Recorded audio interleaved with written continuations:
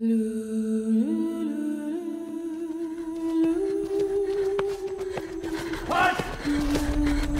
Hi! There are many like you, Tomaz, who seek refuge here. This is Magda. Her mother lives on the top floor. She's very ill.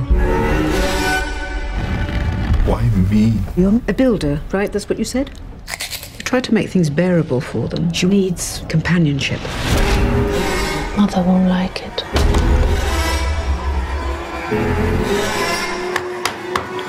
Magda is young, Tomaz. She could become attached.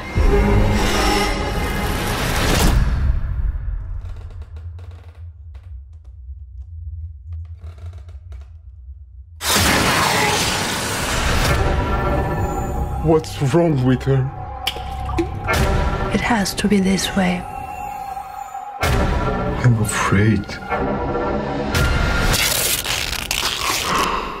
Did you kill people in the war?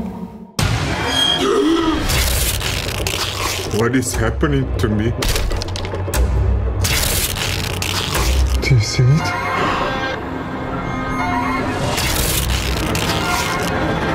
Do you see it? Do you know what a demon is? She belongs to it.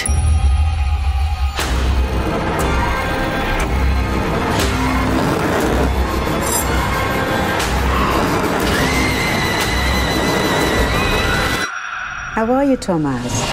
Settling in?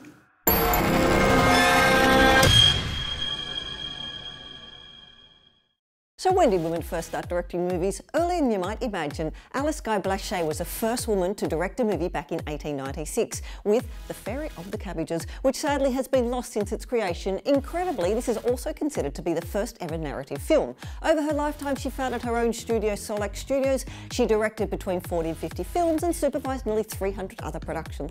Wow. If you like my show, get one for yourself in the link in the description.